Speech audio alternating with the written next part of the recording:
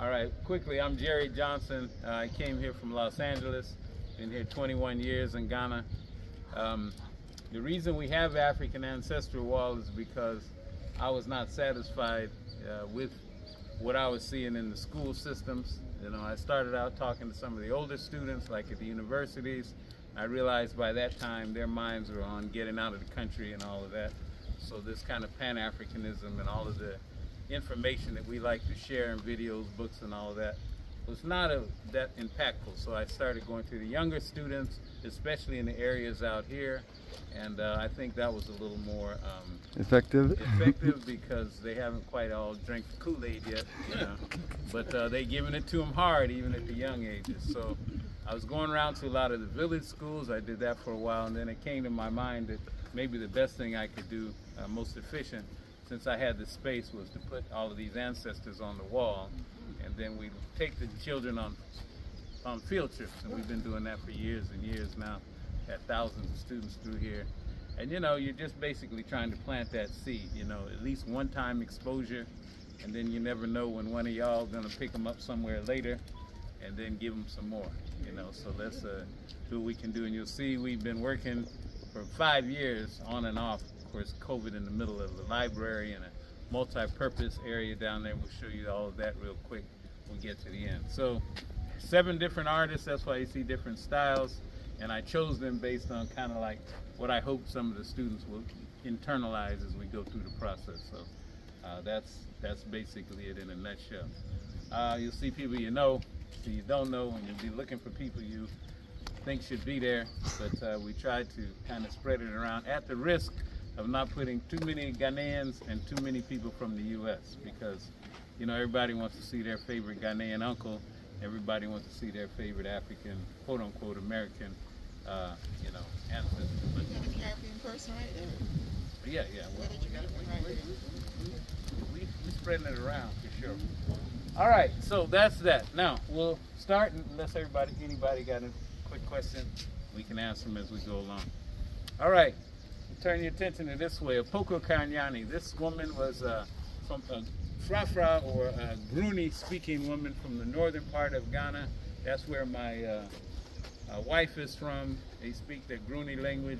My daughter, all of them speak it. I don't still hear too much, so they talk in circles around me. But anyway, Apoko Kanyani, she's there because the pestle that she has that they use to pound the millet and pound all of these things, she was able to use that to kill the leader of a slave raiding delegation into her village of Bukere.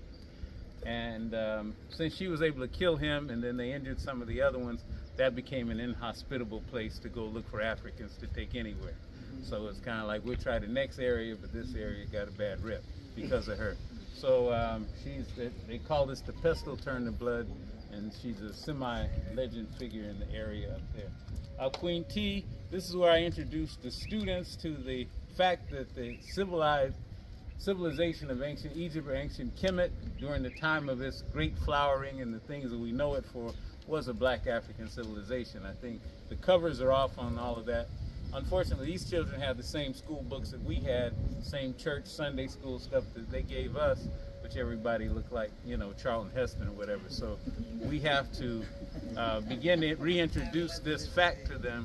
We talk about Queen T, 18th dynasty queen, very powerful.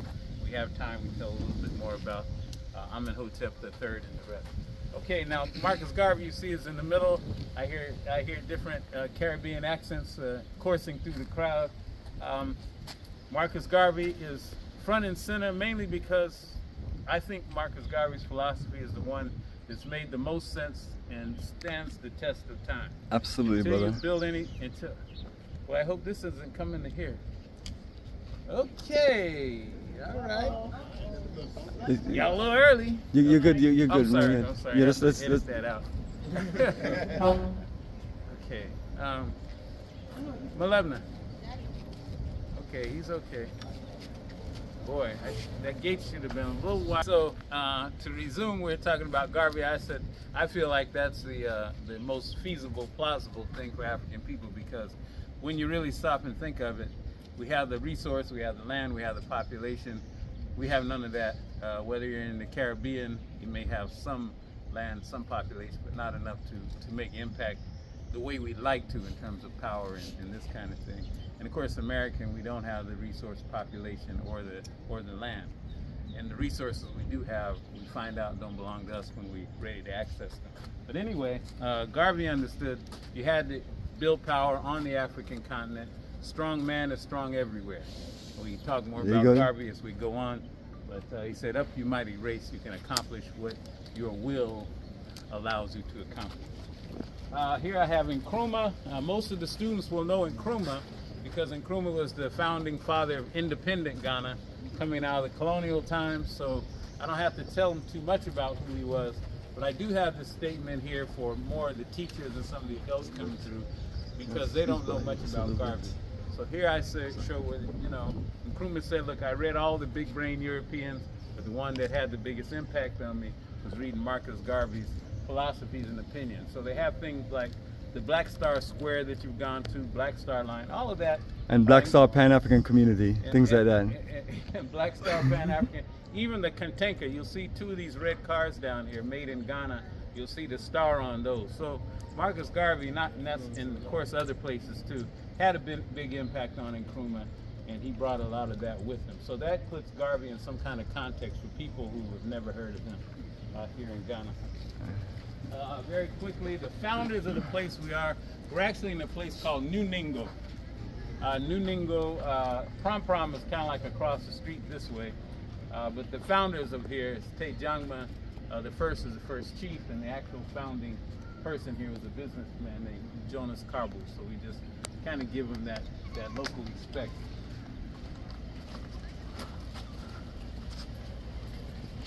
Gyaahadze. Okay, everywhere. How long y'all been in town? That's a great question. 2 days. Since Friday, so 2 days. So most places you go, you're going to hear people say "Akwaba, welcome, welcome." In the Gruni language, Leazare or just Zare is welcome, and so that's why you have that here. The flags we have, of course, the Ghanaian flag. We have a Jamaican flag you're going to represent on the other side of the water. That could easily be Haiti or Guyana or any other place. We'll start switching that around. But you know, Ghanaians, if you be here a long time, you'll see they have a certain affinity, really, especially from the Akan side, with the Jamaicans. And then we have Ethiopia's flag because I like to remind them that not every one of our colonies was subdued and colonized by force. Ethiopia having, stood their ground. Then our red, black, and green, which means whatever y'all want it to mean for you.